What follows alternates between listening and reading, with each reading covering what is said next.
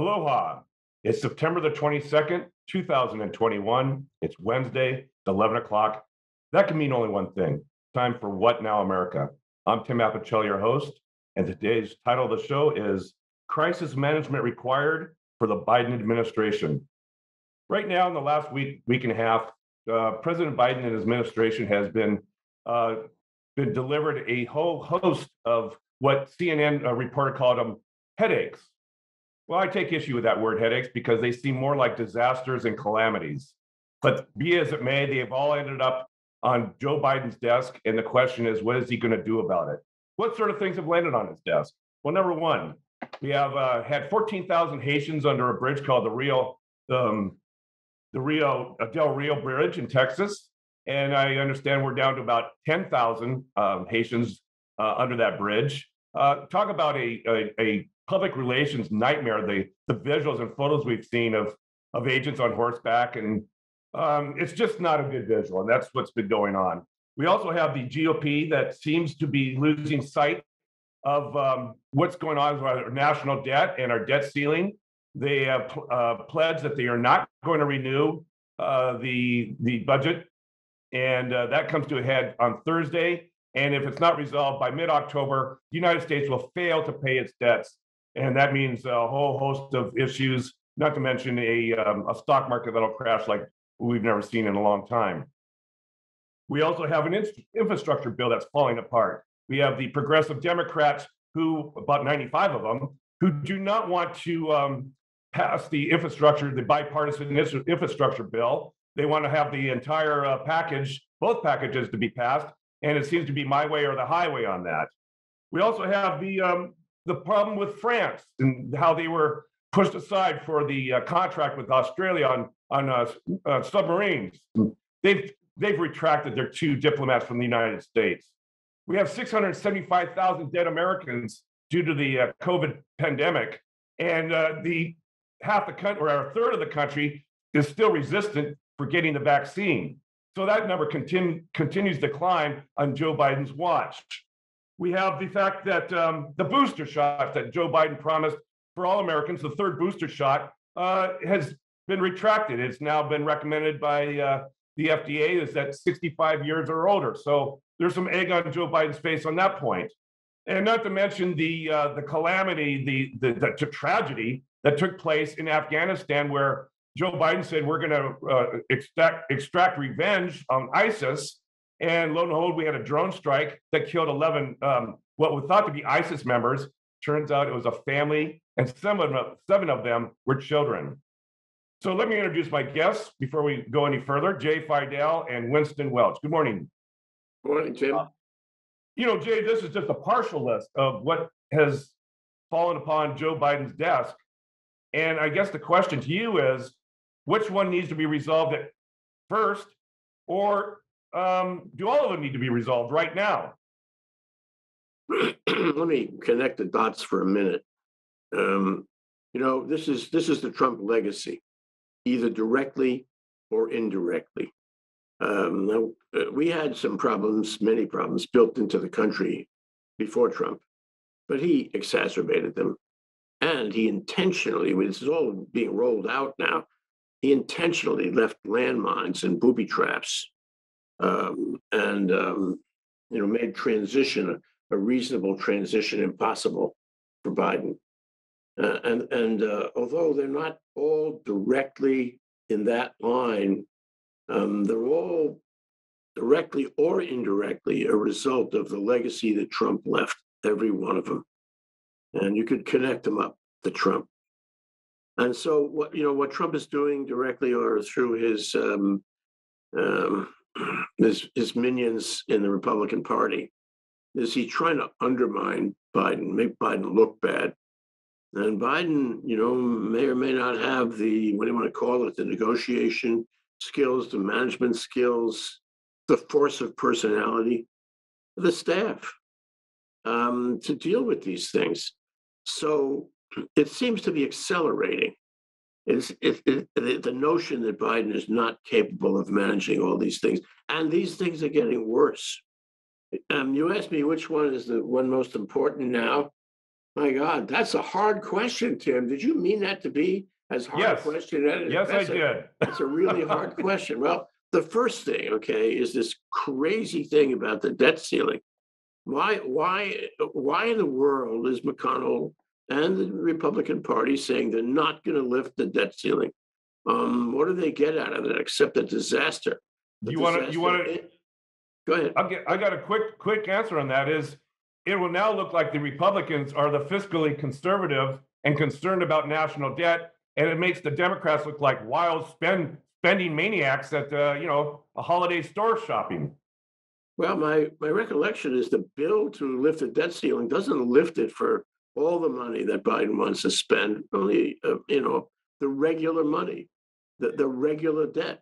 So if the public believes that McConnell is trying to head off to 3.5 trillion, that's not it. And he's taking action that already makes us look bad. To wit, Biden's speech at the United Nations, we look really bad. We look out of control, careening toward an economic disaster domestically and in terms of our foreign policy, and our image around the world.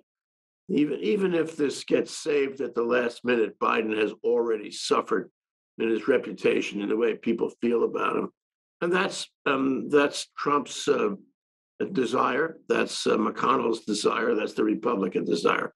Make him look bad. Make him look bad on everything. He Yeah. already does. So, but I think that he's going to look really, really, really bad if the debt ceiling isn't lifted, and if we default on our national debt, and if the world takes a look at us and says, this United States is not capable of managing its affairs. Maybe we ought to change the reserve currency. We're going to find some other currency in the world instead of the American dollar. We are falling from our position of leadership every day. Well, So that's the one that I pick as the most. yeah, I think that's a good one to pick, Jay, because the full faith and credit of the United States has been golden for many, many decades, if not centuries. And the bottom line is the reason people flock to our dollar and flock to our treasuries is because they know they'll get paid back without worrying about it. And if that were to default, can you imagine the flee and flight from our bonds and what that would do to interest rates? Not to mention the stock market and all the other. It's already suffering. It's already suffering just in the prospect of it. Just by the discussion. Not only the U.S. bonds, but all the bonds. Not only the bonds, but the stock. We're on a slide right now. Well, let's just take a look at some of the specifics. If the United States were to default, we would no longer see money to federal employees. We would no longer see Medicare benefits. Can you imagine Social Security checks not being paid out? Can you imagine that the military not get their wages? Social Security is supposed to be a separate fund. I'm not sure that would be included in a failure of the debt ceiling. Okay, that's very possible. Tax refunds would cease, and federal contractors would not be paid. That's just the beginning of the slide. So is this a game of chicken, or is we've been shut down before, and the GOP has been directly responsible for those previous shutdowns, the last two at least. I'm reading reports that Mitch McConnell means business. What do you think? Well, I'm here to tell you, Mitch McConnell is just negotiating. He's going to try to extract promises from Biden. He's going to try to make Biden look foolish.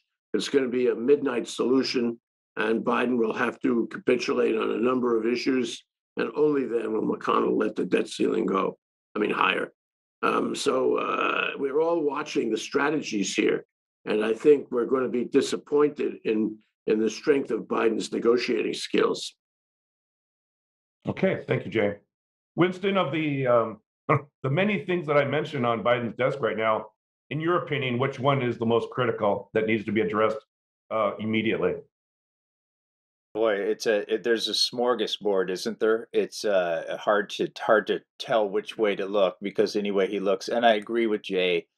A lot of this was inherited, not all of it. I mean, having 10,000 Haitians showing up on the Texas border, the immigration issue's been going on for a very long time. anything where there's immediate human suffering obviously is a need that needs to be addressed right away. And how this is being handled or not handled, that's one thing that's Okay, obviously. to that point, didn't President Biden appoint Vice President Harris to handle that, handle the immigration and the border crisis? She seems to be MIA. Your opinion?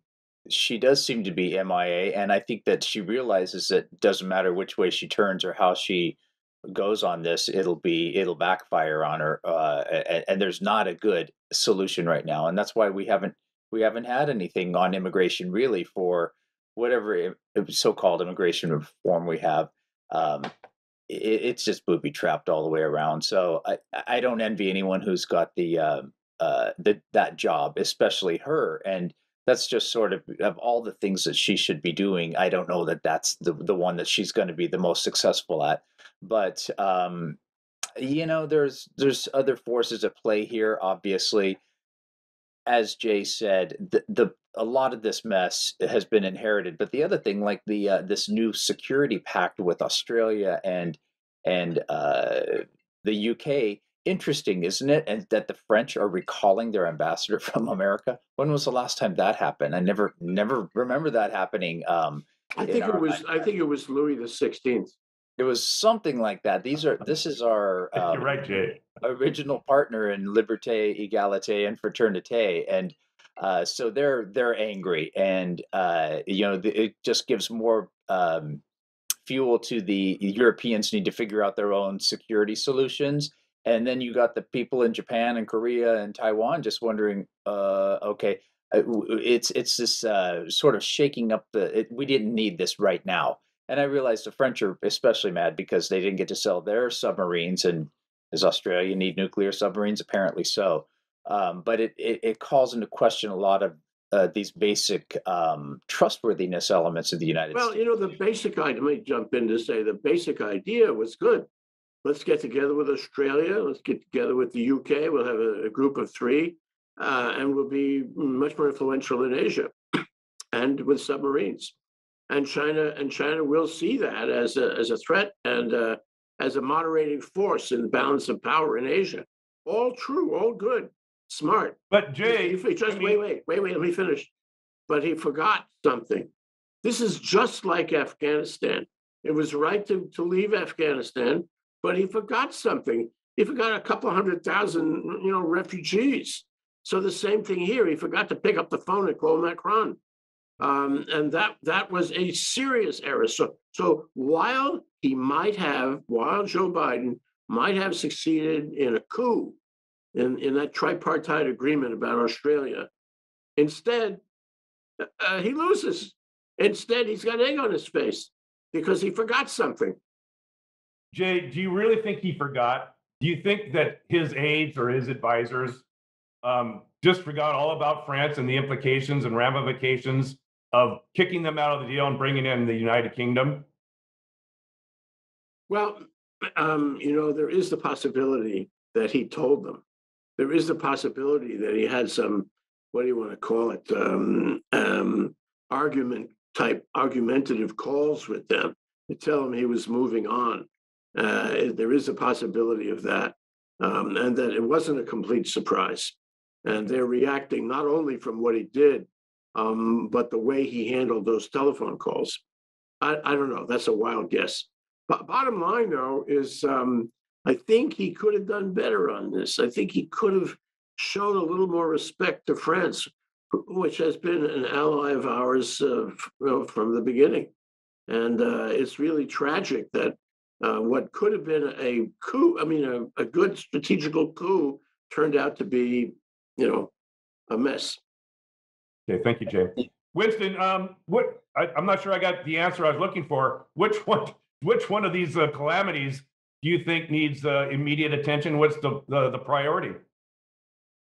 Honestly, all of them. He has A to good do answer. all of them at the same time. But like Jay said, he's facing a hollowed out administrative structure with so many good people having left in the prior 4 years because they couldn't take it anymore. I mean, it's so many senior people in the State Department left. So whatever back channels are, and I don't know about our military ties, but when you had the former president saying, questioning the value of NATO, that's got to put people on edge. What I think probably would have been smarter if you were looking at a more comprehensive security system was sell the French submarines to the Australians. The French have a history of, in that area of the world as well. Translate the manuals into English, but there was more.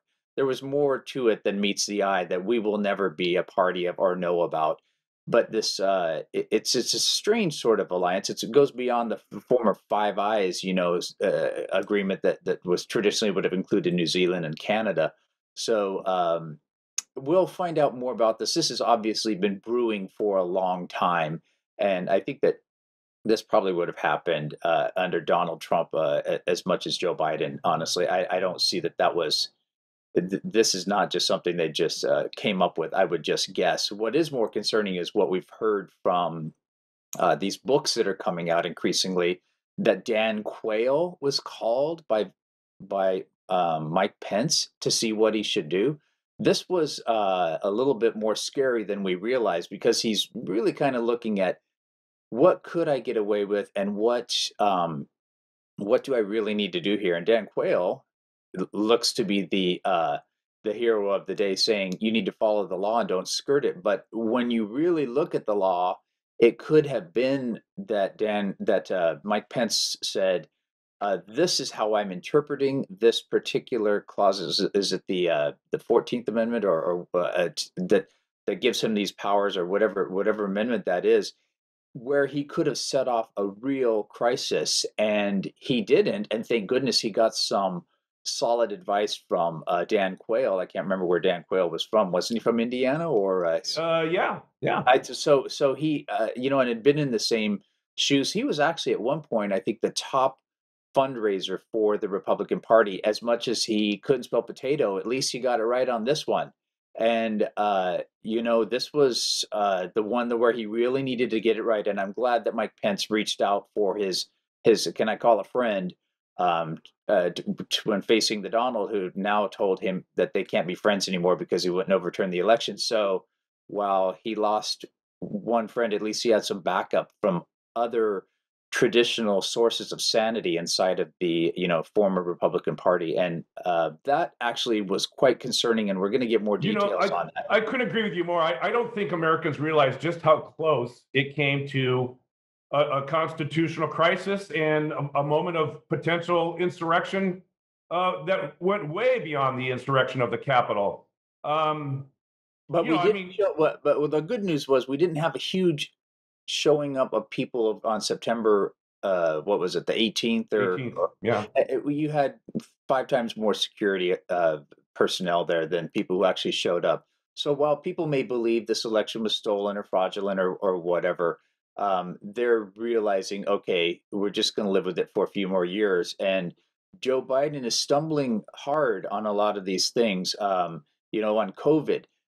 Kind of pre-announcing that we were going to make this vaccine available, that made it seem like this was a political thing like Donald Trump had done, rather than say we're going to wait for the CDC and the FDA to come out with their rules, because that caused a little bit of, there's a kerfluffle there.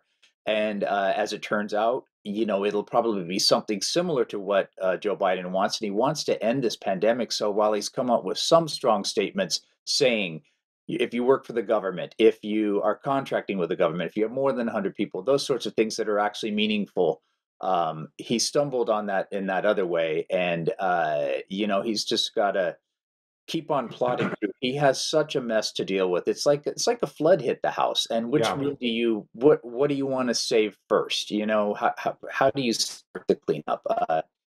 It's all over the place. I want to ask you something, Winston, there's one bullet point I didn't mention in my introduction. That is, we now have this thing called the Havana syndrome that has hit all our diplomats when they were in Cuba. And now it's hit the one of the top administrators for the CIA chief, who in India was hit with this Havana syndrome, which is to say some sort of weapon, be it radio frequency or sound or whatever, that is giving our personnel basically traumatic brain injuries.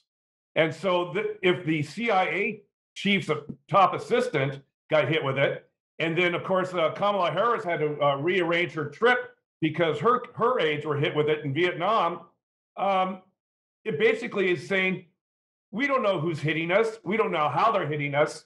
So there is another element of America being caught flat-footed and not knowing what to do. Your thoughts about the Havana syndrome attacks? You know, we obviously there's something to this. I don't think it's a kind of a mass hysteria, but there seems to be some physical or electrical culprit behind this, and it would make sense. You know, there's if you can disrupt somebody's intelligence operations or diplomatic capabilities, it's you know there's some obvious contestants there of who would want to see that happen, but hopefully they'll figure it out sooner than later. You know it's not hitting. That's not the priority in all of the stuff that we've been given. I mean, when you've got 10,000 people under a bridge in Texas, that's a priority to me, even just from a visual optics point of view. If not the real humanitarian suffering, which is the point, and also that our borders are, you know, the wall doesn't work. How do we? I would say helping these nations so that they don't want to have to escape and leave their own nation to try and make their way to America. The stories are harrowing when you read about it. These other things that we've got out there, COVID, still we're still under lockdown here in Hawaii. Basically, we can have 5 or 10 people at a meeting. That's it. Our football games, we can't go to a football game, but we've reached a very high percentage of the people that can be vaccinated are vaccinated. So it's changing here. We are seeing that it's becoming an epidemic of the unvaccinated. People are getting the message now that they have to be vaccinated here or maybe for their jobs due to federal or local requirements. We're seeing that change. And I'm feeling a change coming up here that people have decided I need to get this because I want to go to the store. I want to go to the movies. And it's not going to end with the 18th of October or whenever it was just extended to. This is just a way of life for us. And it just is saying you have a responsibility to your society as well, if you want to be a full participant in the society. And I understand that people feel like it's going to morph into some sort of government ID where you have to flash it at every turn. But the reality is this is a real epidemic with real people. The mayor has stated that he's going back to hospital utilization rates as the primary indicator of how he's going to move. As far as nationally goes, you know, we have states with incredibly varied vaccination rates, and you had the governor of what was it, Mississippi or Alabama, saying he wouldn't change a thing. So you've got that thrown in the mix too, an incredible hubris of and willful ignorance, really, you know, shameful that these folks are getting sick and infected, and that they're not really doing much at all to try and stop that on that level. Joe Biden, I think, is basically doing a good job on COVID. Again, no one predicted Delta. What's next? Maybe there's. But he's reversed his position over the booster, and that is a very serious mistake. Another mistake. You know, he says one thing, and the CDC says another thing, and the public out there is all confused. Yes. And the Republicans are saying he doesn't know which end is up, does he? Well, Another he was mistake by Joe Biden. He was jumping the gun with that, and he probably should have just waited, and that's why he was waiting. Remember that there was a pressure on him of saying, when are we going to get this I forgive him. non-emergency use? I forgive him. You forgive him. Hey, Jay. He forgives him. But there's 70 million base people who don't forgive him. They're going to capitalize on that. Hey, Jay, if this was the Trump administration and this happened to Donald Trump, would that be about a 2-hour headline? Because we're on to the next fiasco that Donald Trump perpetrated in this country. Are we having double standards on how harshly we're treating Joe Biden versus all the crazy mistakes that Donald Trump made? And we focused in on it for days now on this booster this flub up. That's what happens when you bring I don't know, what's your phrase again? A a soup ladle to a knife fight. Those guys are going to try to undermine him in every single way they can. It's relentless. And if you ask me my takeaway is it's going to get worse. He's going to make mistakes. There are more booby traps and landmines in store for him. There are more geopolitical issues for him. Things are going to happen. They're not going to be good things. He's going to be blamed for them. The GOP will blame him for everything, with the specific and relentless intention of having him lose in 2022 and 2024 and getting back into majority in Congress and getting a Republican in the White House. And I think, if you ask me my prediction, I think that's where we're going. It would be remarkable, wouldn't it, guys? Wouldn't it be remarkable if he could change the direction of this, have some real wins, have a win with McConnell, a win with Congress, a win with all those half dozen major initiatives that are stuck in Congress, a win with his own party? He's not having those wins. Yeah. You mentioned the GOP having plenty of ammunition to criticize Joe Biden, and I agree. They've got more than enough Christmas presents under their doorstep to take on Joe Biden and his administration. But here's one that the Democrats may not forget. This item came up as we were discussing things. The parliamentarian said that the Dreamers won't be able to entertain any kind of bailout in the bill, in the reconciliation bill. That's been excluded. And wasn't that a big part, Jay, of President Biden's campaign promise to address those dreamers in our country, the many thousands of them? And now that seems to be out of the sequence for trying to address it in the legislature. The question for the parliamentarian was whether the elements of the bill affect the budget, the fisc, and frankly, the Dreamers don't affect the fisc. You can't make a connection. It's not a money bill. It's not a money provision. So, okay, it's not a surprise that the parliamentarian said no to that. It can't go with that bill. On the other hand, let me ask you a rhetorical question. Don't you think that Joe Biden and his advisors could have figured that out in advance? They knew they were taking a risk here. Whether it's popular or not is not the test. The test is whether it's a money bill, and it's not. So what you're saying is it's a self-inflicted injury against his credibility. Yeah, he was not being realistic. He was a dreamer in his own way. Great point. Excellent point. Winston, we've run out of time.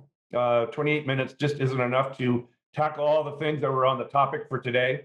But your last thoughts on where Joe Biden is and what he might do, and your last thoughts about where we go for next week. Okay. Joe Biden is a decent, honorable fellow. He has inherited a massive mess, whether it didn't matter how you look at what he inherited. He's been on the job, barely been on the job, he's with half the people thinking that's not their legitimate president, or whatever it is, the base. 78%.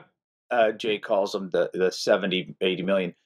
He's only been on the job 8 months. This is a huge ship that has taken a lot of damage, no matter how you slice it or dice it or what angle you look at it from. And he is now that it didn't end, right? This is like basically he inherited a post Pearl Harbor type of situation. The damage has been done. What do you do from here? We didn't win the war in a day. It took a long time because we had to repair the damage. We had to refloat the boats. We had to start rebuilding things and infrastructure and calling up the troops in the whole 9 yards. And that's what he's facing right now. Is we're just still, some of these are, yes, missteps, absolutely. But the rest of it, he had enough just as it was, and he's still going to have more of that to go. So we got to cut the man a little bit of slack as much as we can as a nation and realize he's doing the best he can with what he's got. He's sane. He's rational. He's not a sociopath. He's not a psychopath. He is the president of the United States who's inherited a huge mess. And we have to put our faith in him that he will get us out of it, because he's the best chance we got for it. And he's the only chance we got for it, actually, at this point. And so, fair enough to call him out on the things that they need. And they know this very well, but he is, his task before him is incredible. It's monumental. It's heroic if he's able to pull off half of what he needs to pull off to right this ship and to get us into safer harbor. Okay, Winston. Winston, I always feel a little bit better after your final closing comments after every show we do, and you haven't disappointed me in the least. So thank you so much for your words. I feel better. Jay, your turn. Are you gonna make me feel better? No, I'm not. I don't intend to make you feel better. I'm sorry, Tim. Okay. Tim, you and I and Winston, we would like to see Biden succeed. We recognize, as Biden says, he's a decent man trying to do a good job. But there are problems. And he has made mistakes that have been catapulted into the stratosphere, that have been capitalized on by the Republicans every day. And by the way, by the media too. He's raw meat almost every day these days. And it's not only that he's got, X tens of millions of people who are trying to attack him at every turn. He's got the media against him. And even though us three, we're not against him, we want to see him prevail. The net effect of all of this is that he looks impotent and not quite competent, not strong enough, not strategic enough to keep on trucking. And there's a fair chance he's going to lose in 2020. The Democrats are going to lose in 2022 and 2024, and we're going to be facing Republicans. That's why, if you ask me whether I agree with Biden about not changing the filibuster, I don't. He's got a majority now. Let's see some action, boys. He's got his own attorney general. Let's see some action, boys. We don't have that. You made me feel better anyway. Thank you, Jay. We've run out of time. I'd like to thank my guests, Jay Fidell, Winston Welch. I'm Tim Apicella, your host for What Now America. Won't you please join us next week, Wednesday at 11 o'clock. Until then, aloha.